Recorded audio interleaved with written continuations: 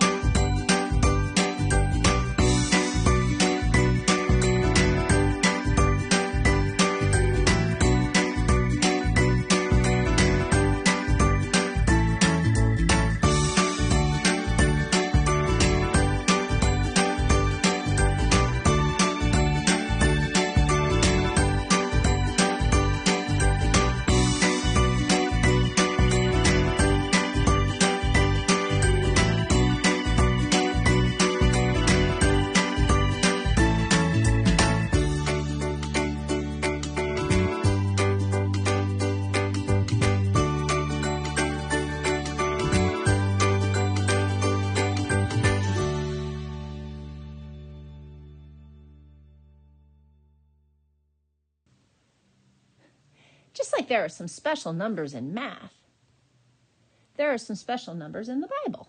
Let's take a look at a few. The number 1. We know there is only one God. In Deuteronomy 6:4, it says, "Hear, O Israel, the Lord our God is one Lord." The number 3 is pretty special too. 3 is the number of the Trinity. We know our one God exists in 3 persons.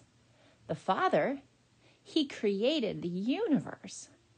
The Son, he came to earth in human form to live with us, to love us, to teach us, and to die on the cross for our sins. And then he was resurrected on the 3rd day. And then there's the Holy Spirit. God gave us the Holy Spirit to live with us and to guide us each and every day.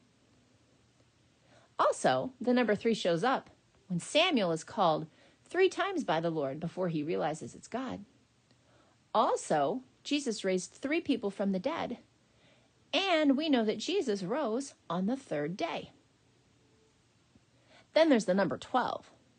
A really obvious example is the 12 disciples. We know that Jesus had 12 disciples, or really close followers, who walked with him during his ministry when he was here on earth. In the Old Testament, many times we hear about the 12 tribes of Israel. Also, after Jesus feeds the 5,000, the disciples picked up 12 baskets of leftovers. Finally, the number 7. We know God rested on the 7th day after he created everything. And did you know the number 7 is mentioned over 700 times in the Bible. That's a lot. The number 7 often stands for completeness or totality in our Bible. For all the numbers we find in the Bible, it's pretty cool to realize that God created them all. We can count and measure lots of things, but our God has no beginning and no end. This seems impossible to many of us, and it's hard to understand. God didn't make our minds to understand things that are infinite. Another cool thing about the number pi is that its digits go on indefinitely, at least as far as we know. Here's a look at the first 1,000 digits of pi. Are you ready for it? There they are. 3.145926535897. Whew, they go on for a long time. And this is only the tip of the iceberg.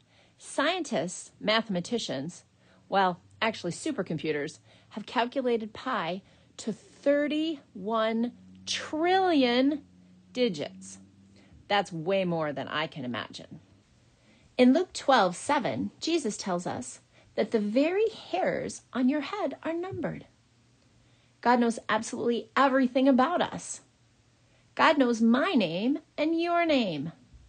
He can single us out individually, and there is no one exactly like you or me in anywhere in the universe.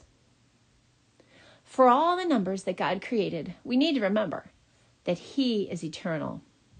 This means, like the digits of pi, He has no beginning and no end.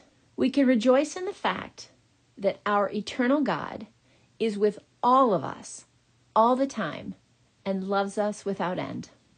Let's pray. Lord God, we thank you that you are eternal. We thank you, God, that you created numbers. We thank you that you created everything we see. And we thank you, God, that you were here before it began and you'll be here after it ends. God, we thank you that you are eternal. And we thank you today as we think about the number pi. We can remember how great and how awesome you are, that you created it all. In Jesus' name we pray these things. Amen.